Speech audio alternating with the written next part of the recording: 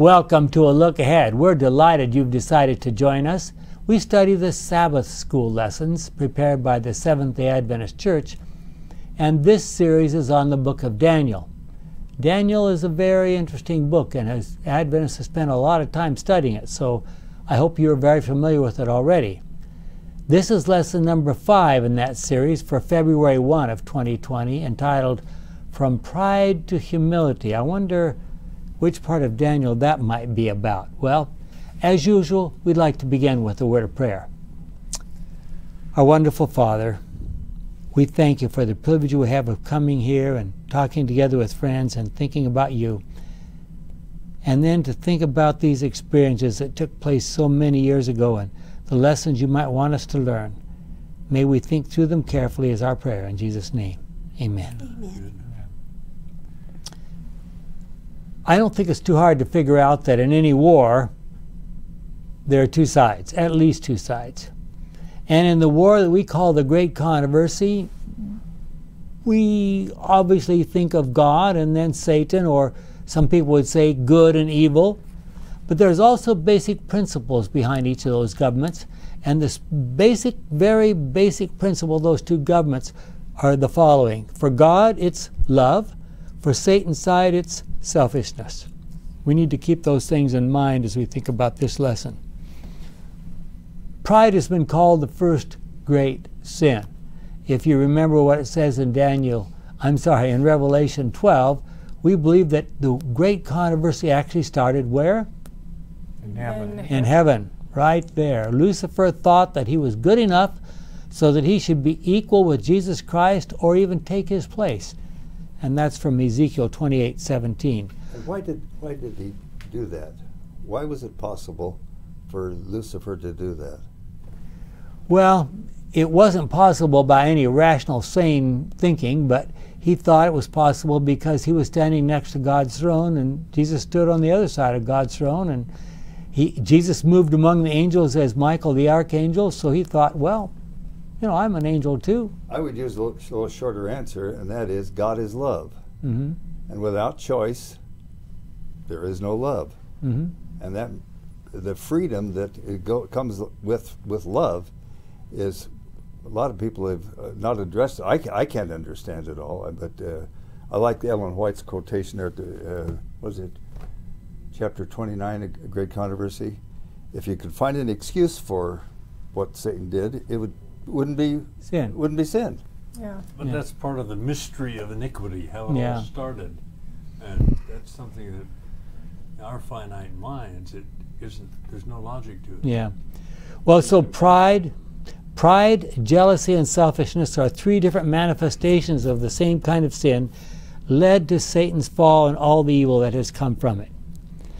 Are we, us, willing to admit in our day that everything good that we might have ever done and all the capacities or capabilities that we have to do good or evil were all given to us by God? In the life of a Christian, there should be no place for proud, boastful, arrogant behavior. But humility, we have to be honest, is not easy. Benjamin Franklin once wrote out a list. He had 13 things he wanted to accomplish in his life. The last one was to be humble.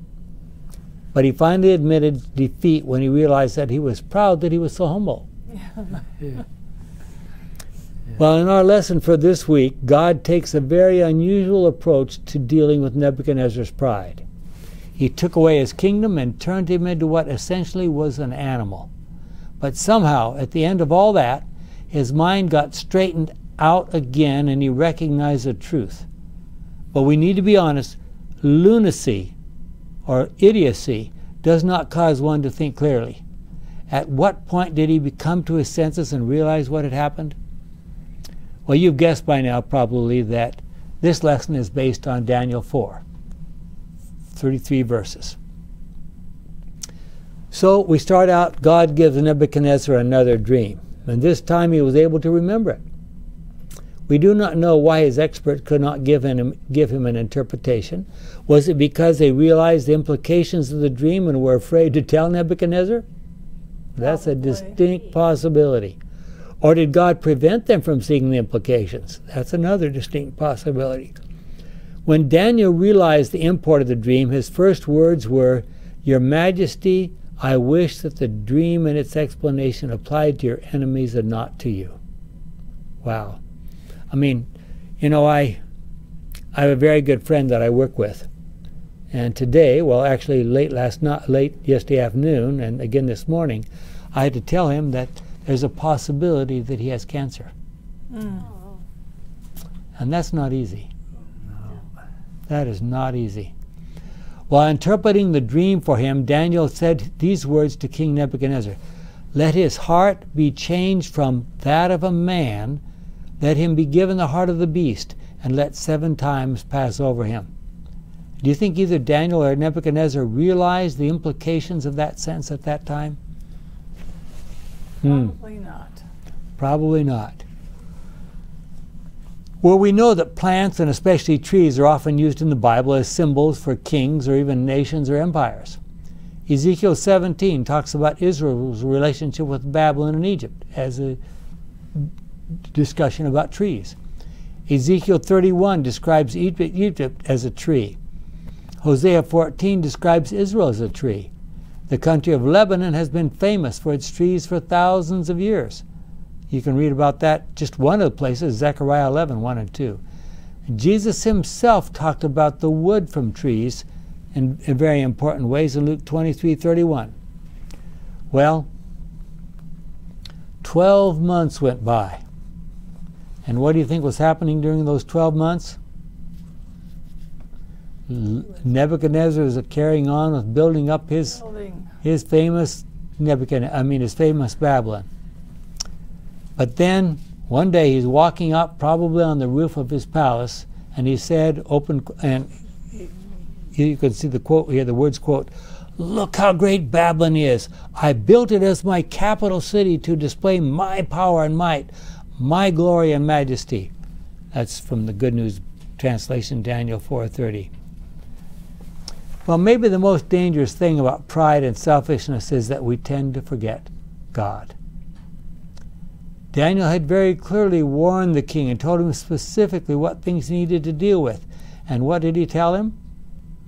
Daniel 7? Yeah, Daniel 4:27. "So then, your majesty followed my advice. Stop sinning so that what is right and...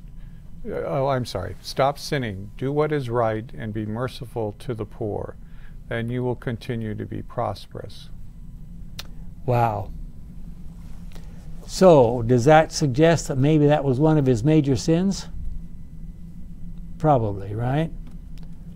Why do you think Nebuchadnezzar's treatment of the poor was the thing that stands out in this interpretation of the dream? Well, it's something to do for others. It's not enough to just stop doing whatever.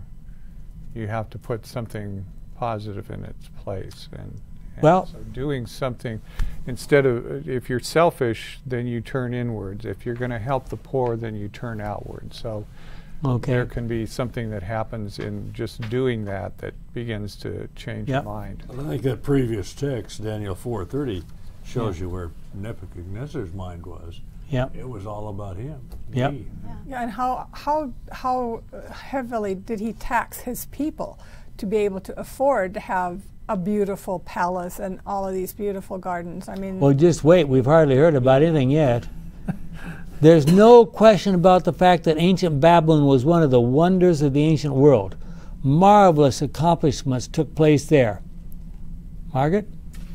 But such splendor and beauty, at least in part, is accomplished through exploitation of slave manpower and neglect of the poor. Furthermore, the wealth of the empire is used to gratify the pleasures of the king and his entourage.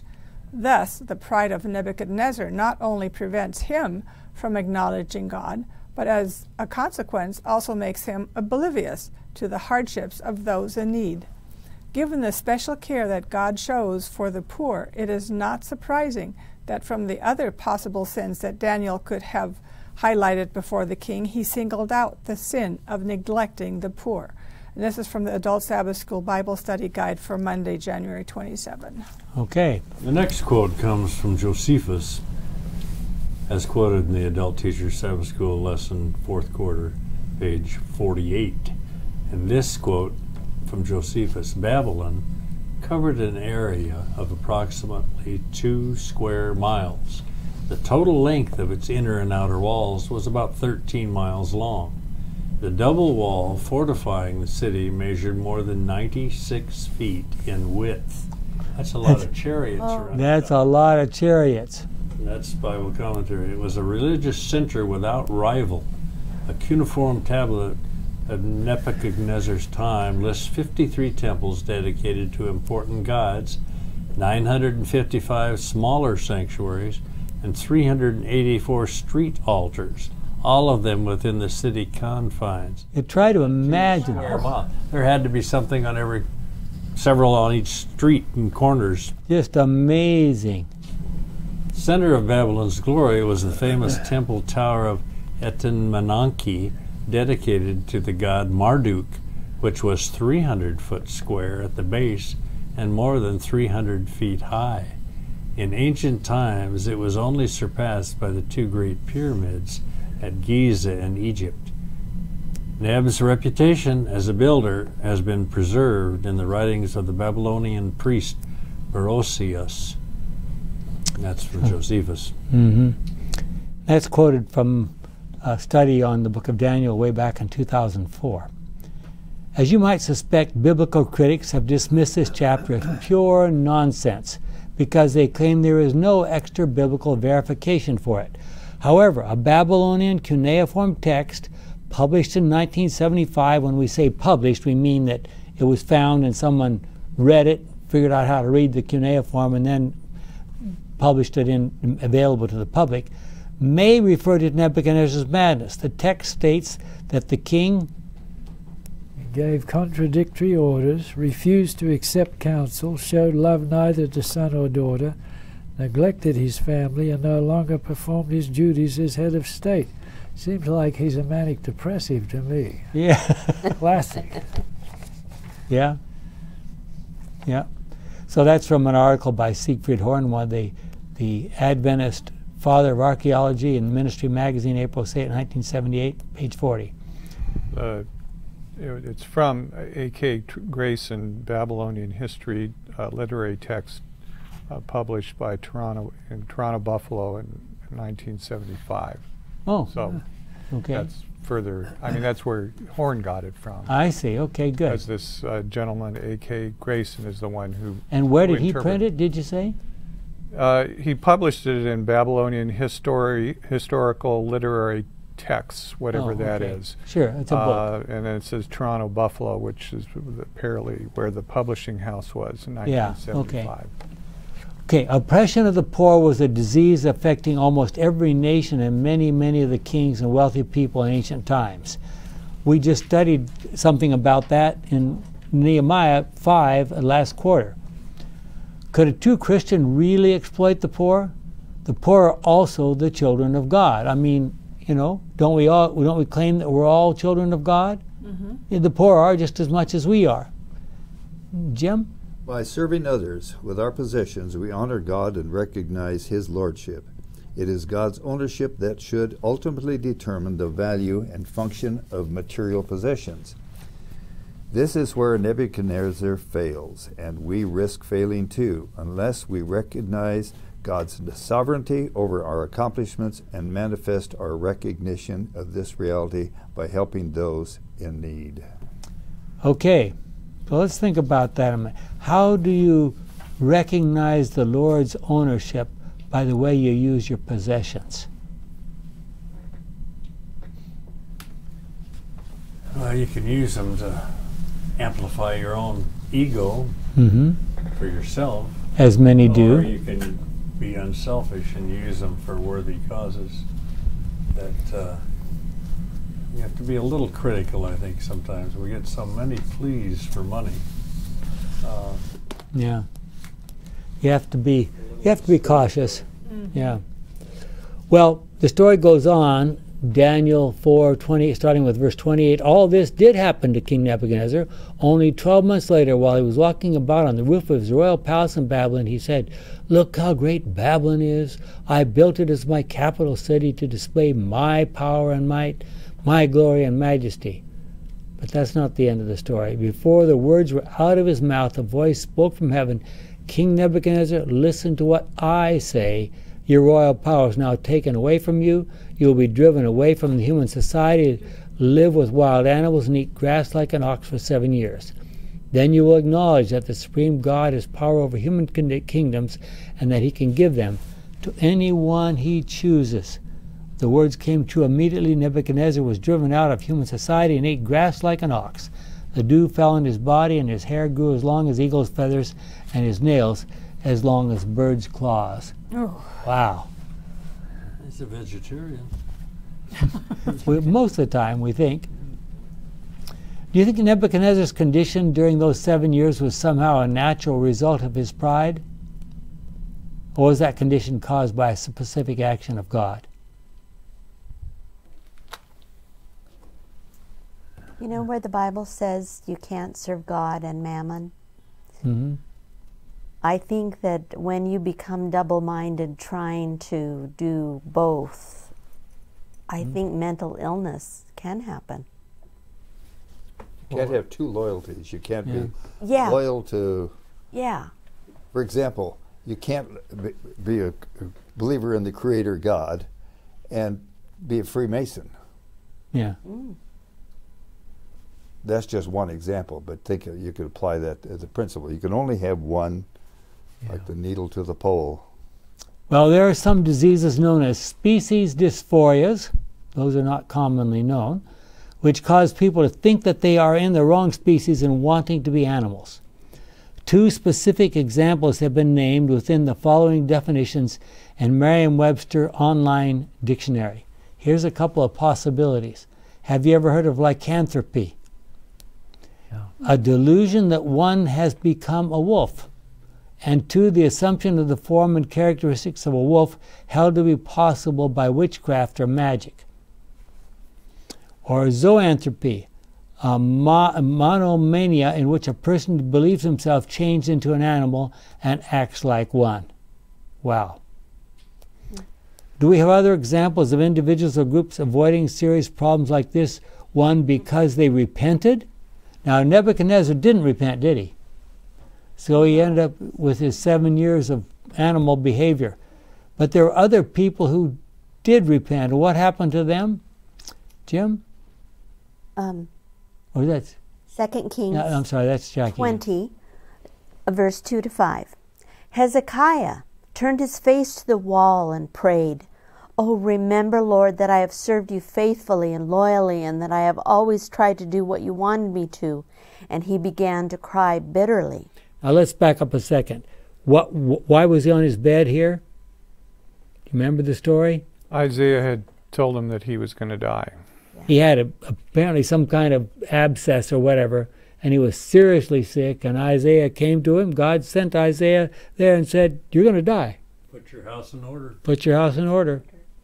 Okay? Go ahead. So Isaiah left the king, but before he had passed through the central courtyard of the palace, the Lord told him to go back to Hezekiah, ruler of the Lord's people, and say to him, "I, the Lord, the God of your ancestor David, have heard your prayer and seen your tears. I will heal you, and in 3 days you will go to the temple." Wow. Okay? So here's a case of an individual who was given an ultimatum basically by God, and because he repented in tears, God said, "Okay, I accept that." See, what do you think? Within the hour? Almost? By the time Isaiah's walking out of the palace. Too long for Isaiah to tell him initially what the Lord said. He prays, and immediately Isaiah is given a message to take back to him. Amazing. Pretty amazing. Yeah.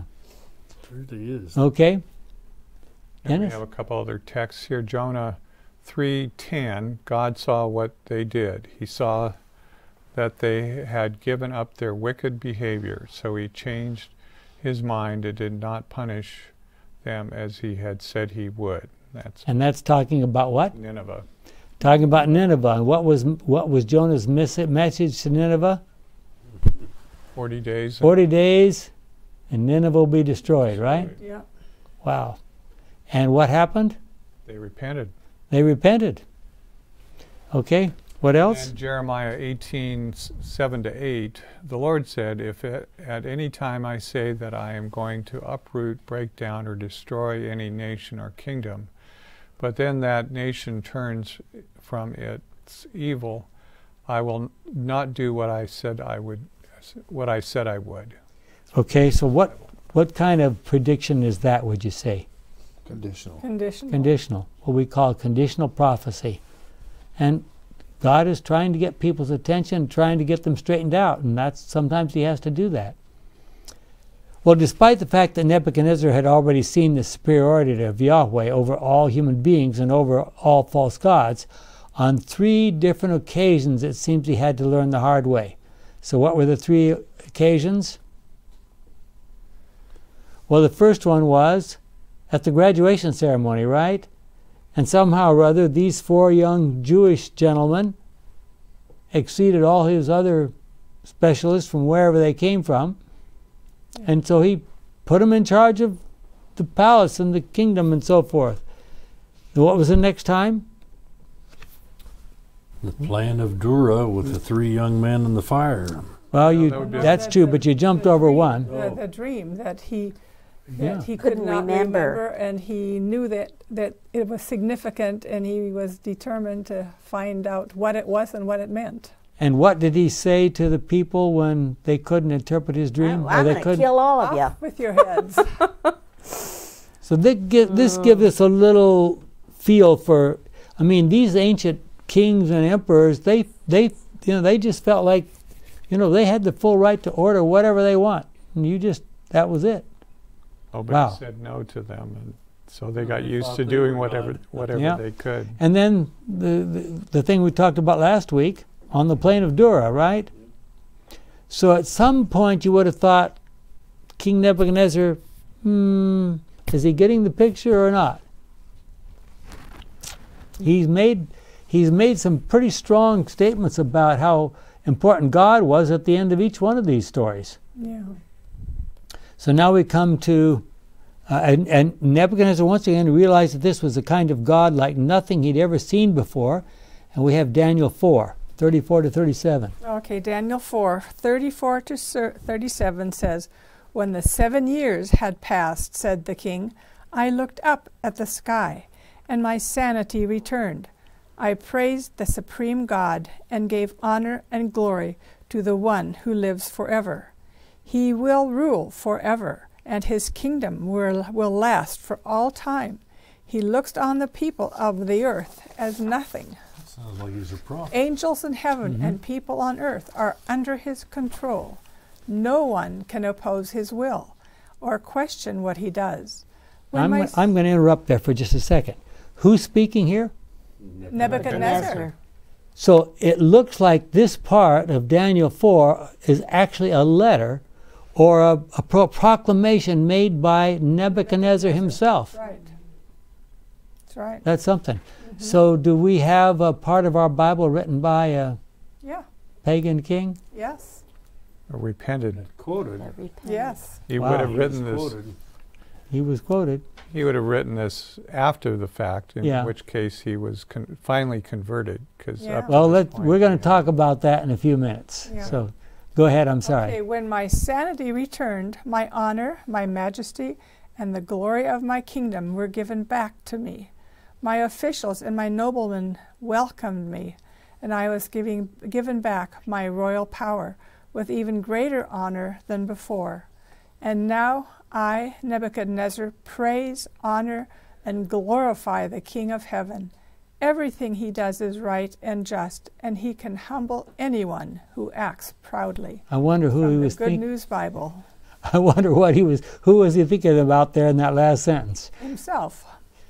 So, I wonder if he kept that philosophy. yeah. So let's ask a couple of questions.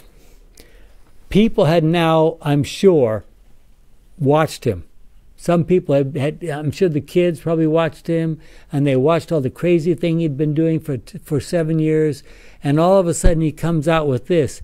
Would they be inclined to think, Carrie, you were in the mental health field, would you be inclined to think that, okay, this craziness has affected his mind?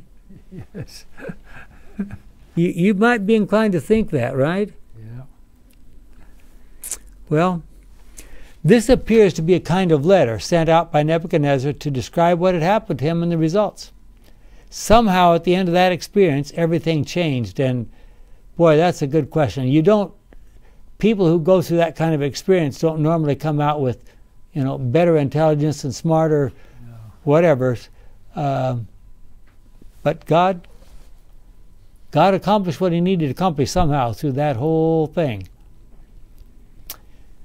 Have you ever wondered what people thought when they saw Nebuchadnezzar in that condition eating grass like an animal?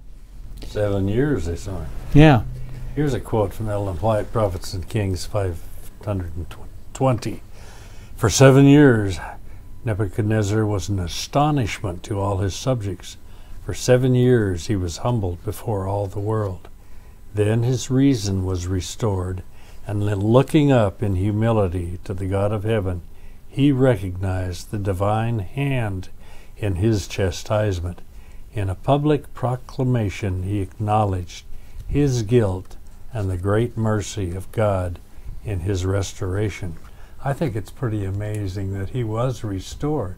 Yeah. So he had probably some help from Daniel and the other.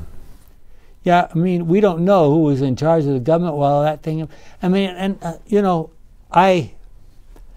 Maybe my mind is too wild and active, I don't know. But I think, if you were a bunch of young teenage guys particularly, living in Babylon, it would be very likely during this time, okay, let's go see what the king's doing now.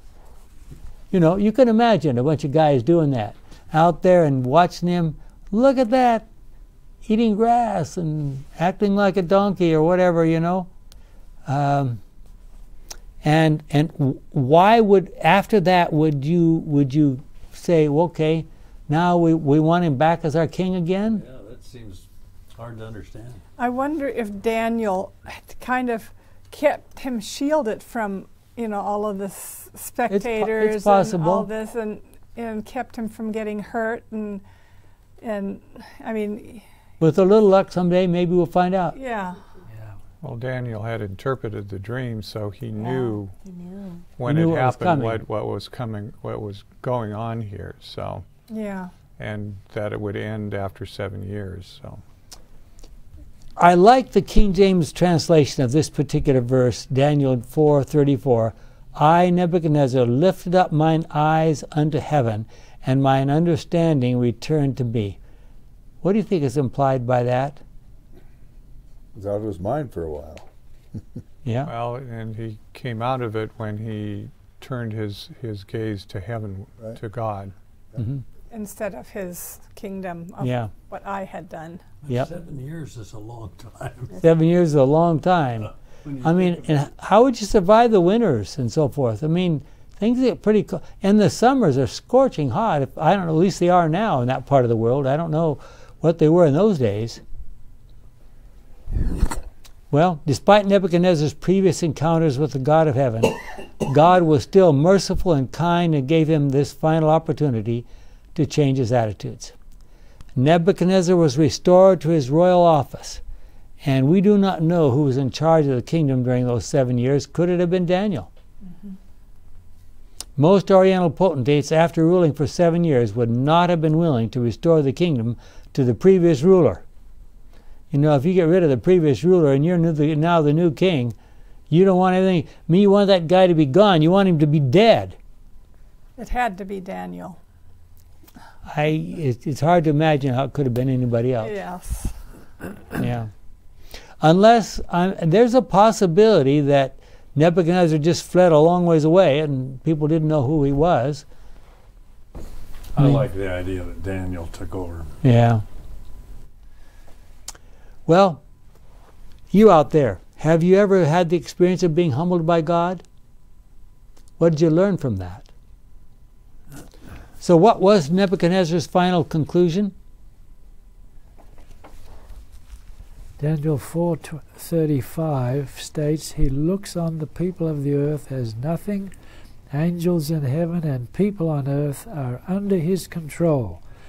No one can oppose his will or question what he does. That's from the Good News Bible. Wow.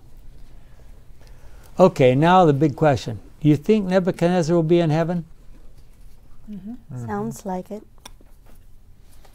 His statement, which we just read, well, that one right there, basically, is the very last things we have recorded about Nebuchadnezzar. Yeah. Nothing beyond that. Well, if he is, it'll be quite interesting to hear him give a personal testimony of what happened to him. Mm-hmm. Do we have any evidence that he might be in heaven?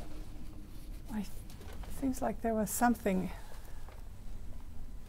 in the New Testament that mentions, I can't remember. Yeah? What?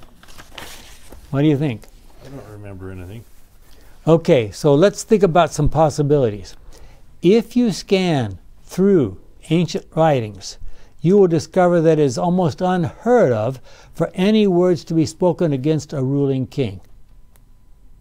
And for a ruling king to admit his errors and talk about his downfall and his pride and insanity is absolutely unique. Nebuchadnezzar had become an evangelist for the true God. Almost a prophet in Yeah. some of those words he spoke. Yeah. What will happen? Wow. Well, shouldn't we as Christians be followers of the example of Jesus? Shouldn't we have a similar experience? Well, let me just read you some words that I want you to think about. Philippians 2. Your life in Christ makes you strong, and his love comforts you. This is Paul writing from prison in Rome to his friends from Philippi. What had happened to him in Philippi, do you remember? Jailer. he was beaten. That's where he ended up in jail and all that stuff with the woman that was, possessed and so forth, and he cast the demons out of her, and then he gets thrown into jail and gets beaten, and then that experience with the jailer and so forth, that whole thing. So these people were very close friends of his. So he said, you have fellowship with the Spirit, and you have kindness and compassion for one another. I urge you then to make me completely happy by doing what? Having the same thoughts, sharing the same love, and being one in soul and mind. Don't do anything from selfish ambition. Does that sound a little bit like Nebuchadnezzar? Or from a cheap desire to boast, but be humble towards one another, always considering others better than yourselves. And look out for one another's interest, not just for your own. The attitude you should have is the one that Christ Jesus had, and here it is. He always had the nature of God, but he did not think that by force he should try to remain equal with God. Instead of this, so how did they in heaven, how did it happen that Jesus decided to come to this earth? Do you remember what we're told? They had a council in heaven. The Godhead met together, and they decided. He decided that he would come down. Save man. So instead of this, of his own free will, he gave up all he had, took the nature of a slave, literally. He became like a human being and appeared in human likeness. He was humble and walked the path of obedience all the way to death, his death on the cross. And Phillips translates that the death of a common criminal. Crucifixion is the very worst kind of death that the Roman government could figure out to try to humiliate anybody who tried to oppose the king. So the idea was that Jesus was claiming to be a king, so therefore you crucify him. Wow. For this reason, God raised him to the highest place above and gave him the name that is greater than any other name. And so in honor of the name of Jesus, all beings in heaven, on earth, and in the world below will fall on their knees. Who does that include? Me. Everybody. Everyone, Including Satan himself, because it includes the world below, will fall on their knees, and all will openly proclaim that Jesus Christ is Lord, to the glory of God the Father. Does that include all the wicked? Yes. All the righteous? Yes. All the angels? Every knee. Good ones, bad ones? every knee, including Satan. So what are we talking about there? And I just want to make a point here. We're talking about the final successful conclusion to the great controversy.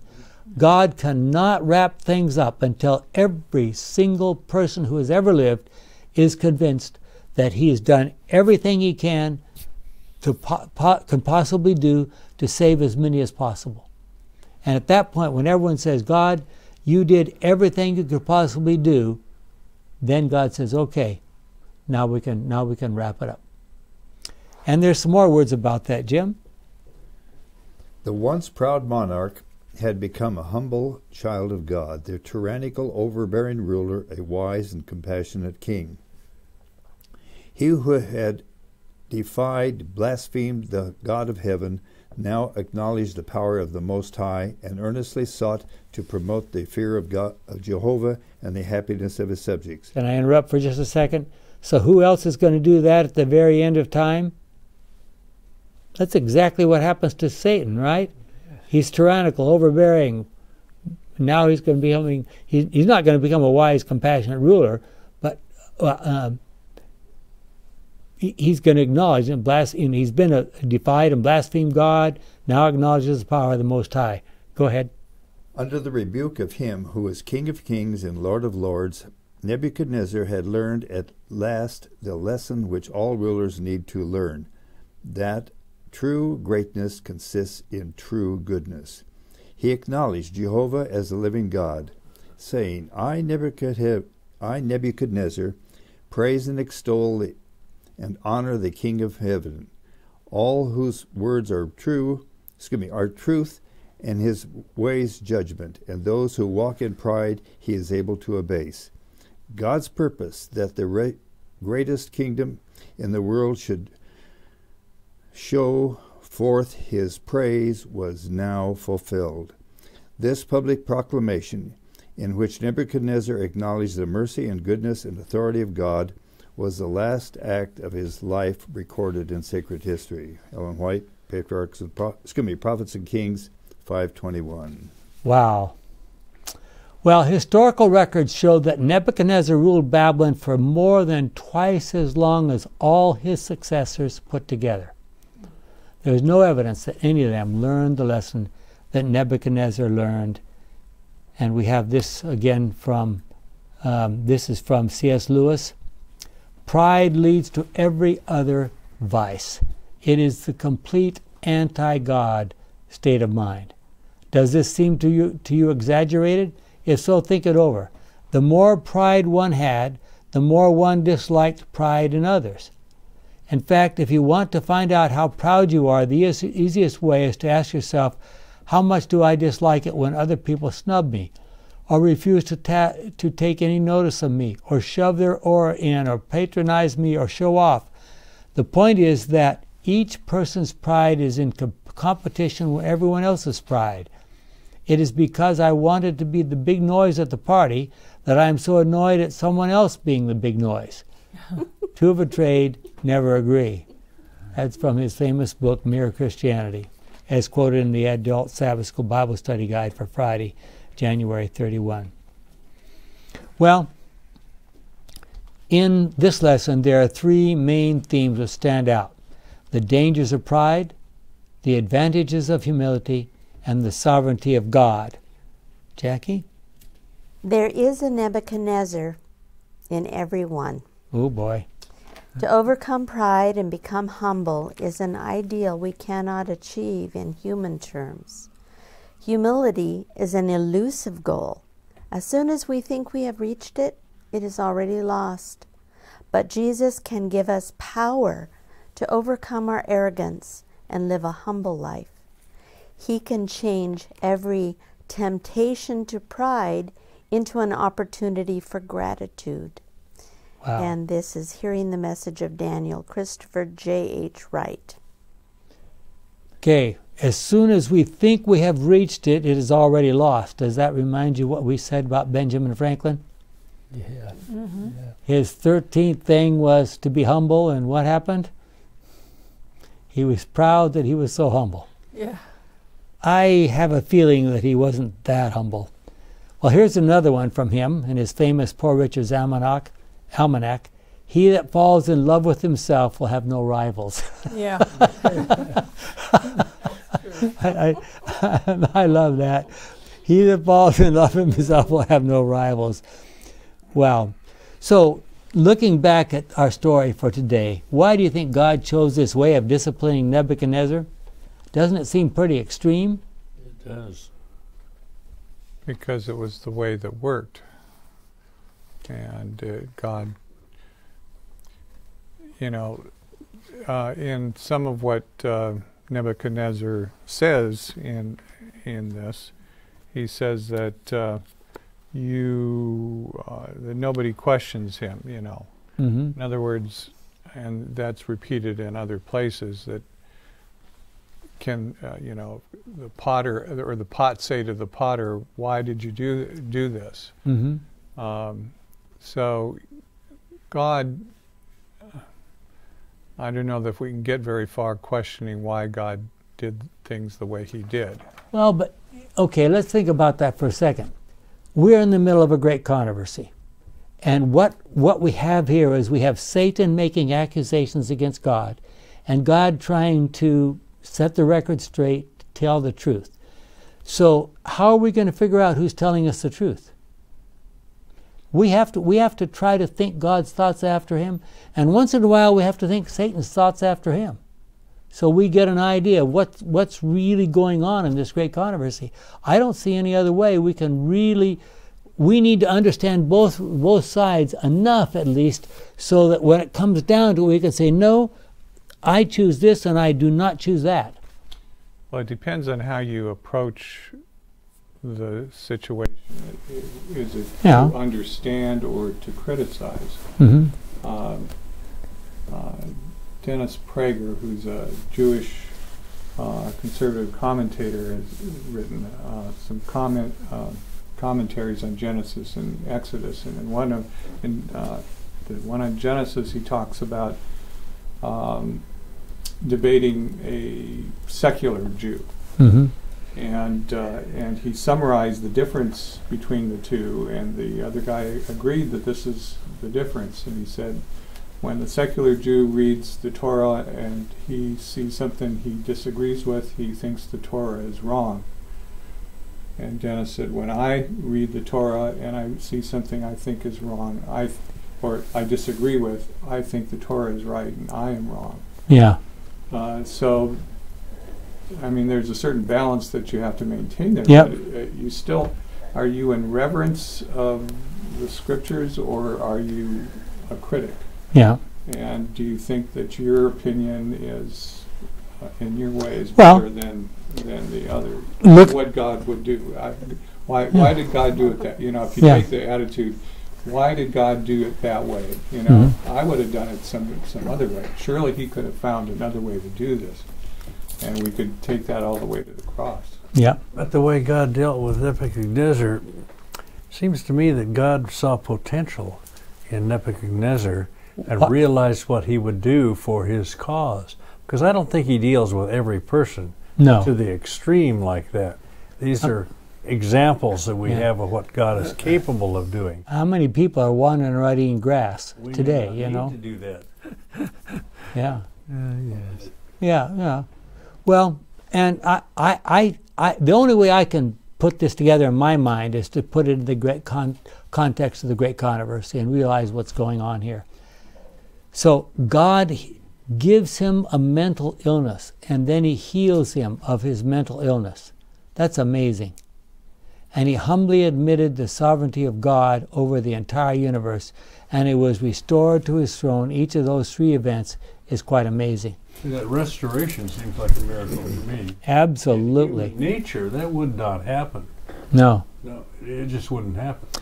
And those of us in primary care and in the medical profession, we have to deal with people who have all kinds of mental illnesses every day. And I tell you, someone who's spent 7 years thinking he's an animal, you don't immediately think, okay, this guy's going to come out with some really wise words. Did he even talk during those times? Did he lose his ability of speech? We don't know. It doesn't say. It doesn't say. He got it back because he was pretty profound. Yeah. When you read what he said, that's an amazing turnabout. Well, there's some people, critics, you can imagine, okay, what would you do with this story if you were a biblical critic?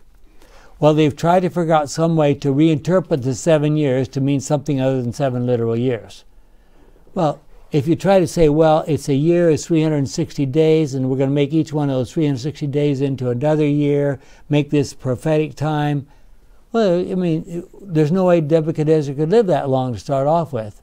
So people have gone around that question back and forth, and there's just no way to answer it except to say, no, it was 7 literal years. So do we need a kind of Nebuchadnezzar experience in our lives today?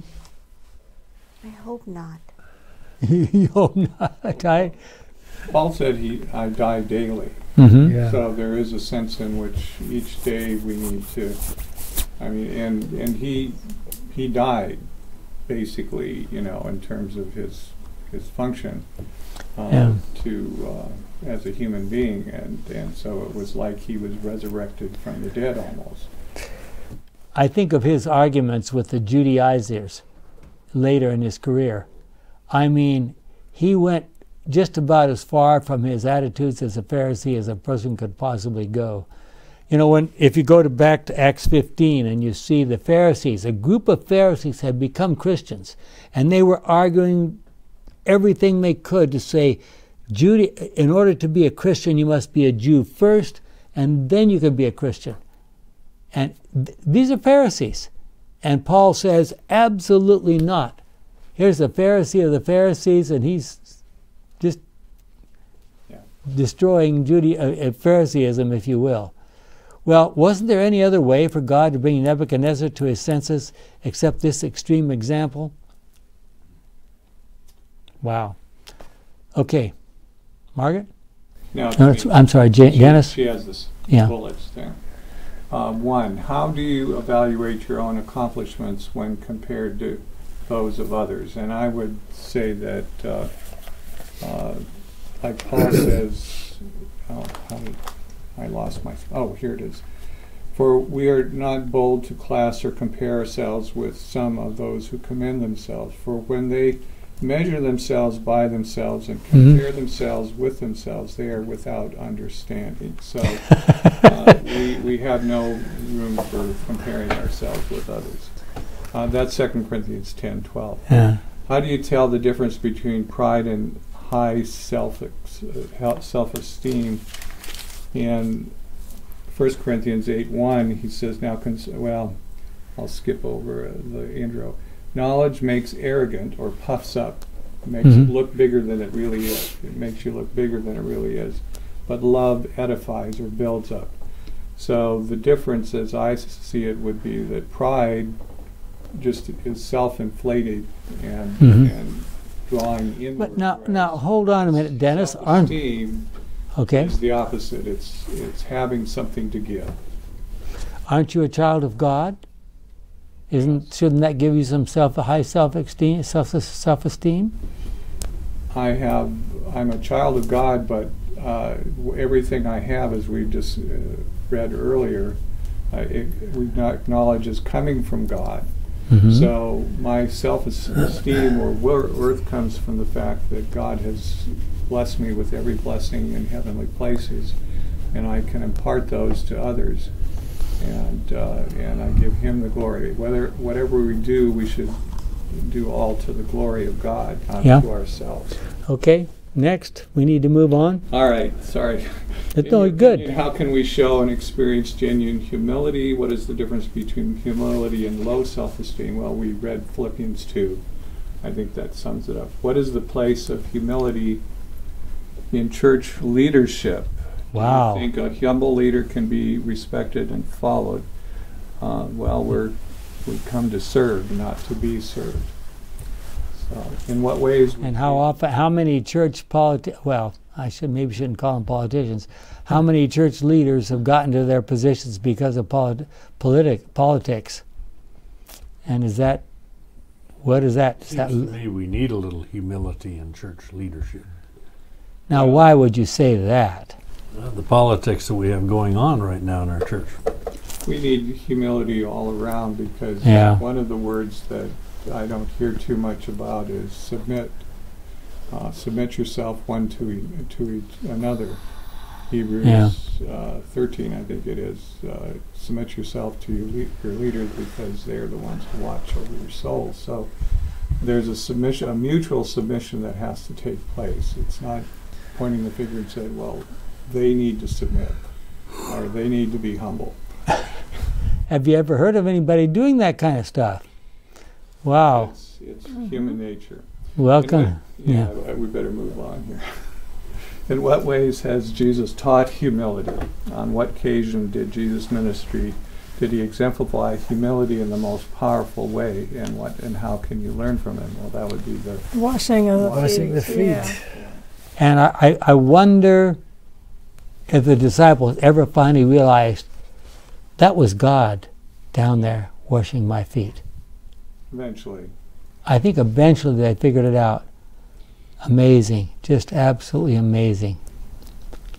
Number 5, what do you perceive to be the relationship between humility and forgiveness? How difficult is it for you to forgive someone who offends you? Well, if your pride is wounded, then you don't want to forgive. And so you do have to humble yourself. And just as God forgave us, we need to forgive others. Yep. 6, this week's lessons opens the possibility for some self-examination. Ask your class members to reflect on the following. Try to put yourself in the shoes of Nebuchadnezzar and ask yourself. Okay, Margaret. Okay, we're all going to pretend like we're Nebuchadnezzar for a few minutes here. Do I tend to take credit for certain accomplishments more than I deserve? In what ways do I tell my personal stories? Do I tell them to look better or more successful than I really am? I have a statement that sort of illustrates that, because I'm with gray hairs these days, and I sometimes meet with my old classmates and tell people about stories of my past. And when you talk about that, the statement is, oh boy, now how does it go exactly? The older we get, the better we were. Yeah. Yeah, that's right. Okay, next. What steps must I take in order to attain humility? Wow. Have there been any situations in my life in which I was humbled in ways that helped me to understand my limitations and hence to honor God?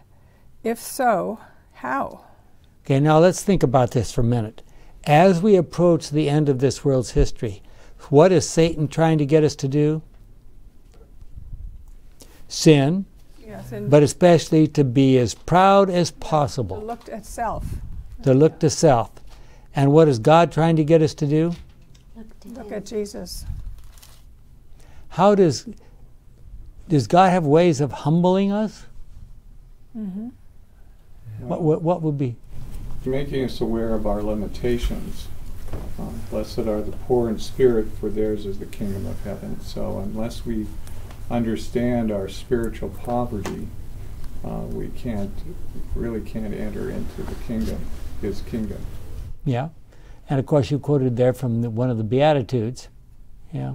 Matthew 5:3. Yeah. So, and even Jesus, if you read the Luke version of the first of the Beatitudes, blessed are you poor.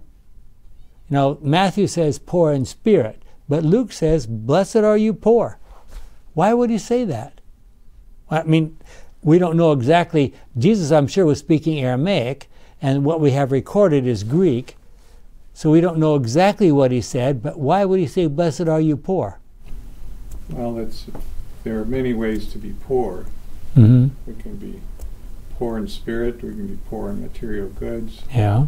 And so there's the temporal and the spiritual aspects. Maybe the poor have a better attitude about a lot of things in life. Their place in this life. Don't we need to recognize how unworthy and poor we really are. And many times it seems like the poor, they find themselves in such situations where they see no way out. Mm-hmm. And so they pray to God and they rely more on God than the rest of us who kind of have things a lot easier. Yep. In need of nothing. Yeah. Rich and in need of nothing. So that's the reason why, in other words, the poor don't qualify to be a part of the Laodicean church. Oh, that's us, isn't it? Okay? Who was it said that God must really love the poor because he made so many of them? Well, it's really, yeah. Last quarter's lessons. It's really sad. I can tell you that there's some parts of the world where people are just teeming. You go to India, you go to Sri Lanka. One time, a friend of mine who will remain unnamed visited Sri Lanka, where there are just millions and millions of people, and he was talking to one of our Adventist church leaders there, and they were driving slowly down a road while people are parting the way to let them get through. And he said to him, he says, "Well, do you ever think about how you're going to reach all these people?" And the Adventist pastor says, "I try not to think about it." And what we don't realize that there are people in great need right around us in our own culture that have not been dealt fairly with, that have lost their jobs, that there's one woman we know of that's losing her home, her car, everything. And she used to be a church worker, a Bible worker. Okay, Margaret. Part of our community. Okay, let's see. How often do I remember to give God the glory for everything that I may have accomplished? What can help me remember always to give glory to Him? And that's from Adult Teacher Sabbath School Study Guide. When I think back of where I've been and what I've done, I know it's only been through God's grace. Yeah. Is it ever safe to have a high self-esteem? Well, you have to have confidence that what you have to give came from God. Exactly. Yeah. The only basis on which we can be proud, if you want to call it that, is saying because we are children of God. Yeah. The children of the King. Everything that gives you pretty high esteem. When you sons and daughters of God. Okay. We're running out of time. Let's pray.